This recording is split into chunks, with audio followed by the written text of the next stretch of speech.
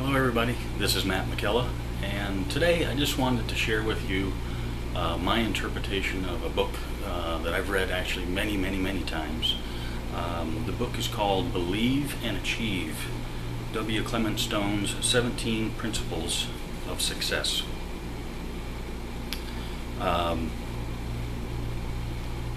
He was actually somebody that worked with Napoleon Hill, and this is almost a reworking of Napoleon Hill's book, Think and Grow Rich, which most of us are familiar with, of course. And what W. Clement Stone did is he changed around the first two items, really, in the Think and Grow Rich book. W. Clement Stone believes that a positive mental attitude should be number one on the list of principles, because it's the cornerstone of the remaining principles needed in order to accomplish whatever goals that we're looking for. If we don't focus ourselves on a positive mental attitude, then we allow the negative influences and negativity to affect us, and that's going to hinder us from accomplishing the remaining goals or the remaining principles that we want to accomplish. And what this means is, by a positive mental attitude, let me clarify, is, and we've all heard this before and we all know this, but we all need reminders, or at least I do. A positive mental attitude is having the right mental attitude in the right situation, for the given situation, so that we can come up with the proper way to deal with whatever challenge or goal we're trying to accomplish or overcome.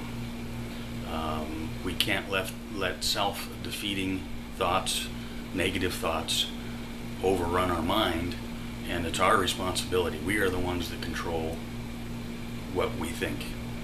And so we may see and hear suggestions from all around us, from family, friends, loved ones, and of course all around the world, but it's our responsibility to decide what we accept and what we reject.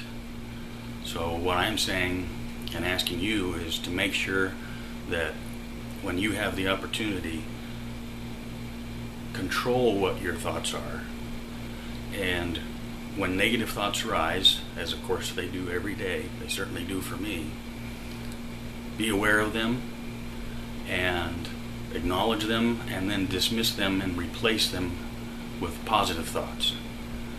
This is the only way that I believe that we are able to accomplish anything worthwhile in life, is to have that positive mental attitude, because that gives us the enthusiasm and the energy and the drive to do the things that we want to do that are needed. We can write down our goals. We can look at them every day. That's going to increase our chances of accomplishing the goal that we're going after. But if we have a negative mental attitude, are we really going to get as far as we should, as far as we deserve to get, compared to if we had a positive mental attitude? So what I'm offering you today is and I would just like to share with you, is make sure you keep control of your mind, and you control what it rejects and what it accepts. Replace the negative with positive, and just like working out, this takes practice. Okay, so we need to train our mind to do this every waking moment. So that's my message today, is control your thoughts, be passionate about what you're doing, have a positive mental attitude. Negative thoughts are going to come up, challenges are going to come up, but dismiss those negative thoughts.